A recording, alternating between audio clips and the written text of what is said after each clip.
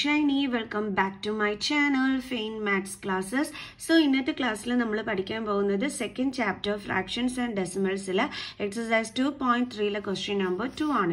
So, in the channel, subscribe to the videos, like, comment, share, bell icon enable.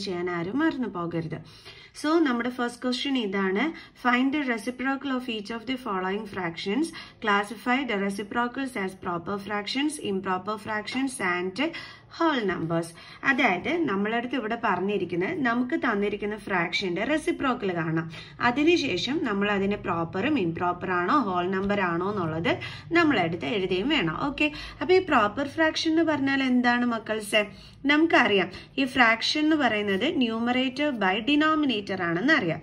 Okay, ഇനി നമ്മുടെ ഈ numerator ഡിനോമിനേറ്ററിനെ കാട്ടിയും greater ആയിട്ട് വന്നാൽ നമ്മൾ അതിനെ എന്തെന്ന് പറയും? ഇംപ്രോപ്പർ fraction എന്ന് വിളിക്കും. എക്സാമ്പിൾ 3/2. കണ്ടോ, ഇവിടെ നമ്മുടെ ഡിനോമിനേറ്ററിനെ കാട്ടിയും ന്യൂമറേറ്റർ വലുതാണ്, അതുകൊണ്ട് നമ്മൾ ഇതിനെ എന്തെന്ന് വിളിക്കുന്നു? ഇംപ്രോപ്പർ എന്ന് വിളിക്കുന്നു. ഇനി നമ്മുടെ ന്യൂമറേറ്റർ ഡിനോമിനേറ്ററിനെ കാട്ടിയും ചെറുതാണെങ്കിൽ നമ്മൾ അതിനെ എന്തെന്ന് വിളിക്കും?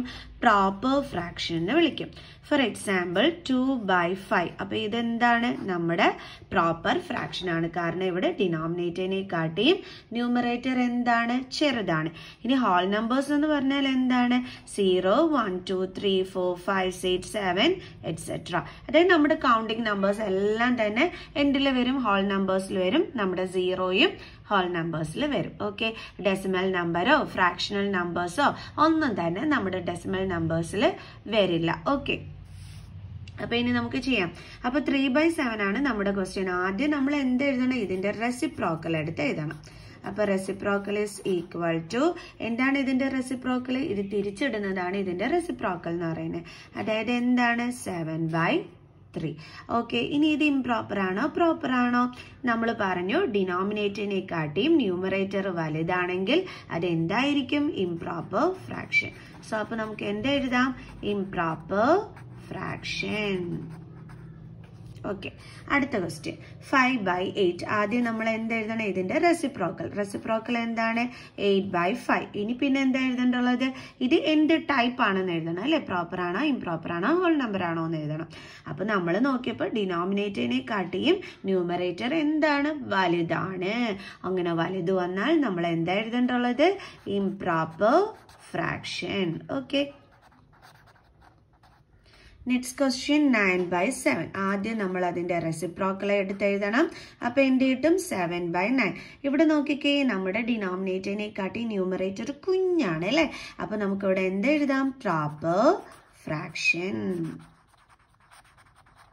റെസിപ്രോക്കൽ എടുത്ത് എഴുതിയിട്ട് വേണം കേട്ടോ ചെയ്യാൻ. നമ്മളെടുത്ത് പ്രത്യേകം പറഞ്ഞിട്ടുണ്ട് റെസിപ്രോക്കൽ കാണണം, അതിനുശേഷം ആ റെസിപ്രോക്കലിനെ വേണം നമ്മൾ പ്രോപ്പർ ഇംപ്രോപ്പർ അല്ലെങ്കിൽ ഹോൾ നമ്പർ ആയിട്ട് ക്ലാസിഫൈ ചെയ്യാൻ. ഓക്കെ, സോ നമുക്ക് അടുത്ത ക്വസ്റ്റ്യൻ ചെയ്യാം. അടുത്ത ക്വസ്റ്റ്യൻ എന്താണ്? 12/7.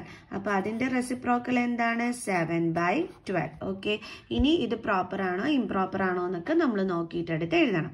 അപ്പൊ ഇവിടെ നോക്കിക്കേ, നമ്മുടെ ഡിനോമിനേറ്ററിനെ കാട്ടി ന്യൂമറേറ്റർ എന്താണ്? കുഞ്ഞാണ്. അപ്പൊ നമുക്ക് എന്തെഴുതാം? Proper fraction.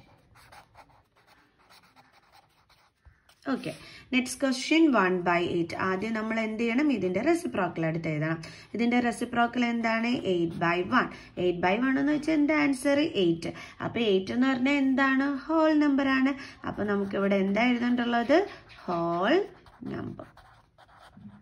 ഓക്കെ, മിസ് പറഞ്ഞു നമ്മുടെ കൗണ്ടിങ് നമ്പേഴ്സ് എല്ലാം ഹോൾ നമ്പർ ആണെന്ന്. ഓക്കെ, അടുത്ത 1/11. അപ്പൊ ഇതിന്റെ റെസിപ്രോക്കൽ എന്താണ്? 11/1. 11/1 എന്ന് വെച്ചാൽ എന്താ മക്കൾസ് ആൻസർ?